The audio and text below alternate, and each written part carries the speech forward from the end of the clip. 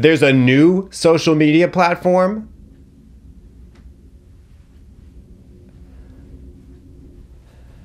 I don't even want to be around anymore. So Threads is exactly like Twitter, but it's not Twitter. It's a different app with a different name. How innovative.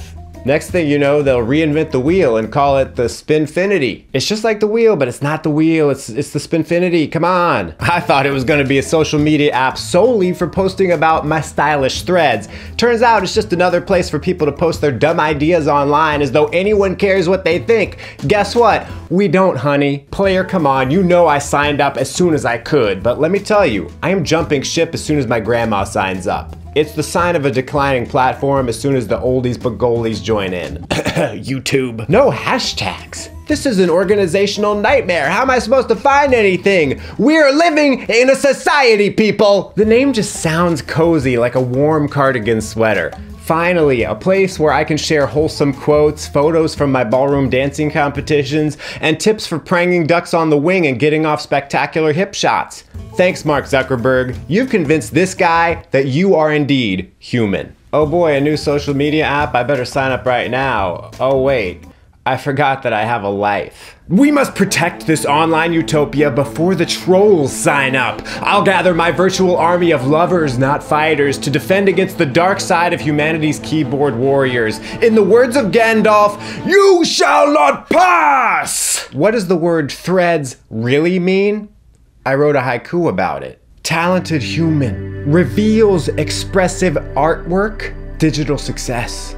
At least that's what I hope would happen, but probably not gonna happen. A new social media app is a great way to make new friends and find new things to be offended about. I've already instructed my assistant to sign me up and post everything she's already posting to my Twitter, Instagram, Facebook, Snapchat, TikTok, and YouTube to Threads.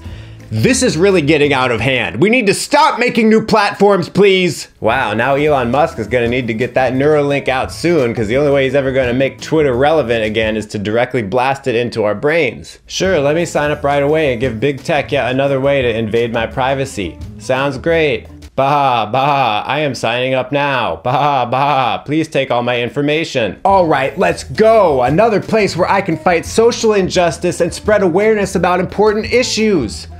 Or I could just mindlessly scroll for hours, never posting anything, and feel progressively worse about myself. Either one. Sure, Threads might seem friendlier than Twitter now, but just wait until human nature catches up and it turns into a cesspool of drama and toxicity. Oh, and there we go. Someone just called me a clueless cabbage. I don't even know what that means, but I am deeply wounded. The problem is that all that anyone is talking about on Threads right now is that they're on Threads right now. It feels like an episode of Seinfeld.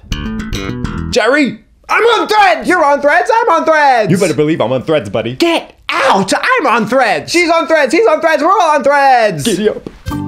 They say strangers come to town.